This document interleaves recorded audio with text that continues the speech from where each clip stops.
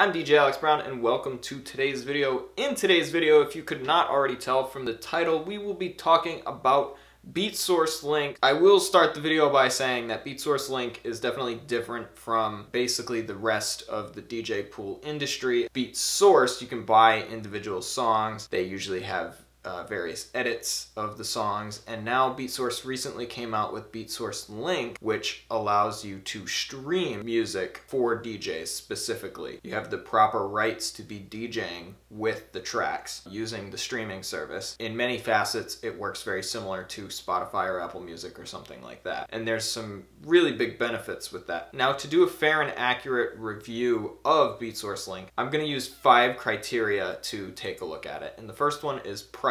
Second one will be extra features. The third one is going to be the mobile app. The fourth is going to be organization and search capabilities. And the fifth is probably the most important for DJs, and that one will be music content. Let's get right into the first one, which is price. The first thing about Beatsource Link that majorly impressed me was the pricing model, because they price it so that it fits basically anybody's budget. A lot of DJ subscriptions come in around the $20 to $30 a month range. Beatsource specifically has a $10 a month, a $20 a month, and a $30 a month range. So it's really easy to understand. Each one of those has slightly different inclusions, but here's what they all include.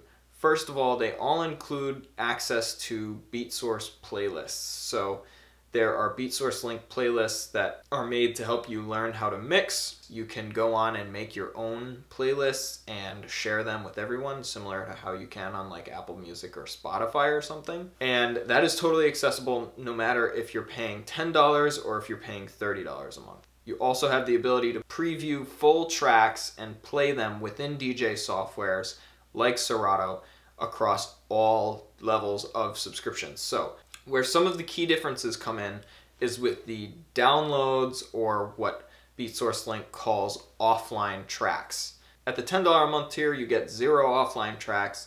Basically, you're only going to be streaming. At the $20 a month tier, you're going to get 50 offline tracks. At the $30 a month tier, you're going to get 100 offline tracks. I have been in communication with the Vice President of Marketing at Beatsource Link, and he has confirmed to me that Beatsource Link does plan to open up those amounts of downloads as the service progresses. And all these subscriptions are completely month to month, and they have a 30-day free trial. I'll be leaving a link to the 30-day free trial in the description, so please go make sure to check that out. If you get one single thing out of this video, I would want it to be a 30-day free trial, because it's certainly worth it, at least just to try it out. So within the pricing, I did talk a little bit about extra features, but basically the primary extra features are that they have playlists and they're pretty well organized. Now, before we get into talking about a mobile app, I need to let you know one thing about why certain things can't be done with Beatsource Link. Offline tracks can't be saved after you end your subscription. The reason for that is because Beatsource Link is working directly with record labels to make sure that they have content, and they're working directly with record labels to expand the amount of content that they have. On the other hand, most DJ pools fall into what's called a legal gray area as far as copyright protections and such goes, because they get their music for promotional purposes, and that's why most of them don't have back catalog. And record labels like Sony can go on and say to BPM Supreme that they basically need to pull certain songs or certain content that came from the Sony record label off of the site. So if you see songs like Travis Scott that are missing, that's why. Enough legal talk, let's get on to talking about a mobile app. So at the current time, Beatsource Link does not have a mobile app. However, I can assure you that they are working on one that will be able to have full access to the Beatsource Link libraries, playlists, all stuff like that. Now, I'd like to talk about their website for a minute, because their website is very mobile friendly. It's very responsive. So if you did need to use your phone as a backup at some point, more than likely you can do it off of the website. And the other key thing about Beatsource Link is, and I'm going to compare to BPM Supreme here, is I personally use the BPM Supreme app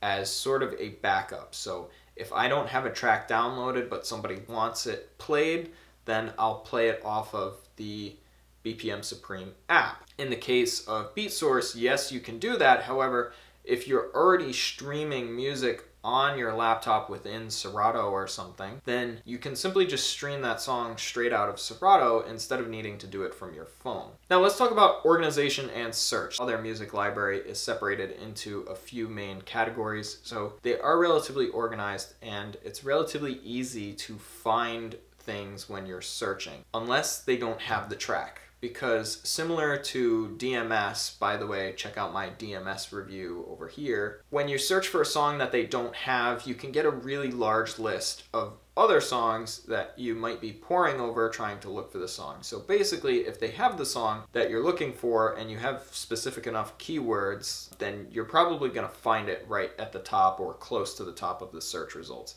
If they don't have it, you're probably not going to find it, and you might type in a couple of searches and try and find it. And you'll probably figure out pretty quickly that they don't have it. As we move into talking about music content specifically, as I already mentioned earlier, Beatsource Link has a slightly different model than DJ pools, which first of all allows them to have back catalog, but it can also cause some other issues when we talk about music content. So the first thing is really old songs that no DJ pool would ever have, like Frank Sinatra, can be a little bit hard to find if they're not super mainstream. They're going to be working on expanding that library. If you're looking for something from the 80s, you're probably going to find it. Right now, I'm going to look for It's Tricky, and as you can see right here, I find it no problem. So for the DJs that have been asking on many of my other videos about back catalog and where to get it, Beatsource is probably your place. And if you only want to stream the back catalog, then $10 a month and get the extra back catalog that you need. Now, an additional issue with sort of their business model and the fact that they're a subscription similar to Spotify and Apple Music and things is that it's much harder for them to publish tracks with intro edits. So on something like DJ City or BPM Supreme, you'll see pretty much every track has an intro edit, a clean edit, a dirty edit, an instrumental. Not every track has that on Beatsource Link, so they are in the works. They're working on having this. It's just a bit of a legal process with the record labels and making sure that everything is worked out legally,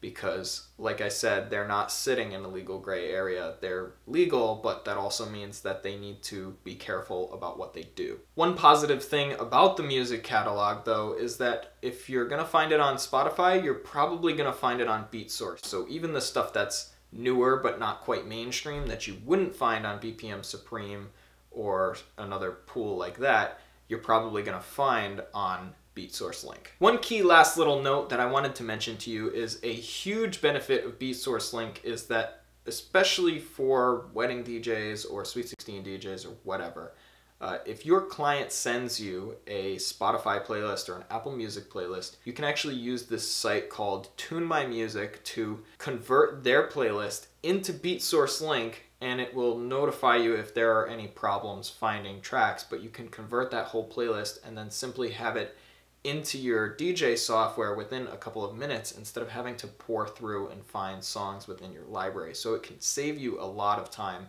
if that's something that you do a lot. One additional thing to mention is that right now you cannot store tracks offline within Serato DJ. It is something that the people at Beatsource Link are working to get integrated into Serato DJ, is that offline locker, as it's called. Right now, at the time of making this video, it is not available. They very, very recently released the support for Serato DJ, and they're working on adding more different DJ softwares and adding that offline locker feature to DJ softwares. But currently, at the time of making this video, Serato is streaming only. So as far as music goes, you may know that there are different qualities of music, we'll say. There are different bit rates which determine the quality. So all music that's on Beatsource is in the Apple audio file compression type, so it's AAC instead of MP3.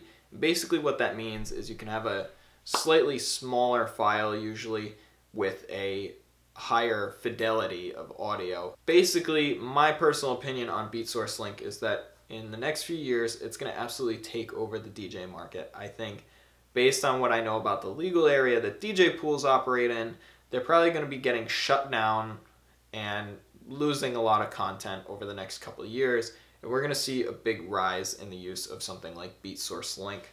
I would definitely encourage any DJs watching this video to click the link in the description and take advantage of the 30-day free trial. Give it a try.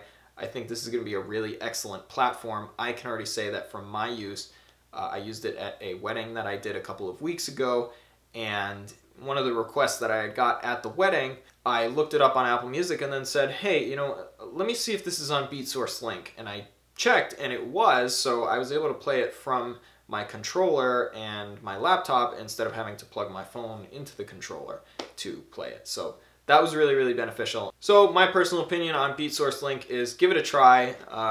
They're still a growing company. They still have to add some features, but it's definitely worth a trial. So make sure to check it out. That's gonna wrap this video up. Thank you guys so much for watching. Make sure to drop a thumbs up, leave me a comment if you liked it, and make sure to subscribe to my channel if you wanna see more videos like this. Thank you guys so much for watching, and peace.